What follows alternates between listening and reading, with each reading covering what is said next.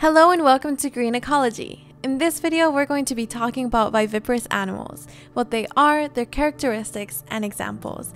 We'll also add some fun facts about these animals. Let's dive right in.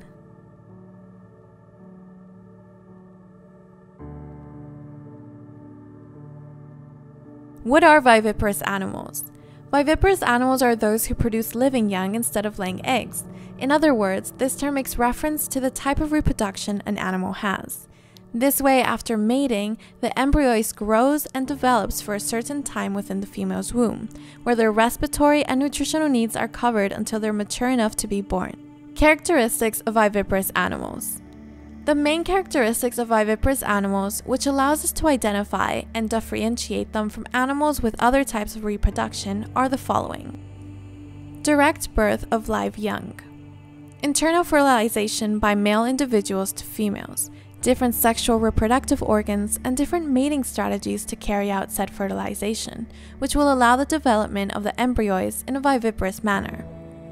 Embryos grow and develop within the mother, either in a placental or non-placental system, thus receiving directly the food they need to grow through an umbilical cord that directly connects the mother's bloodstreams with the embryos. After birth, the offsprings need to be breastfed by their mothers during a certain period of lactation. This is in the case of mammals. In the other groups of viviparous animals, the young are already born prepared to face the new environmental conditions and feed on their own.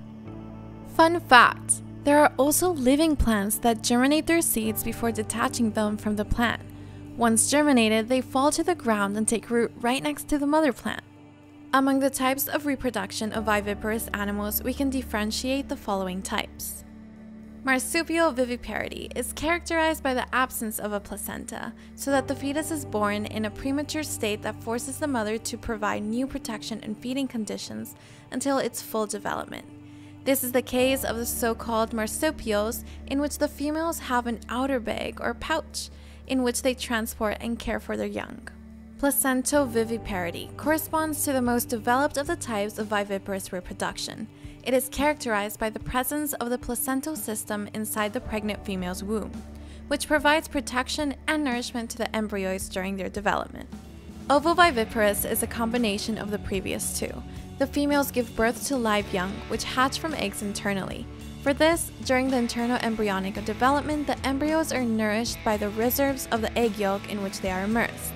This is because there's no placental system that connects the mother and the embryos during gestation. And that's all for today's video. If you're a nature lover like us, don't forget to subscribe for more videos to come. We'll see you next time.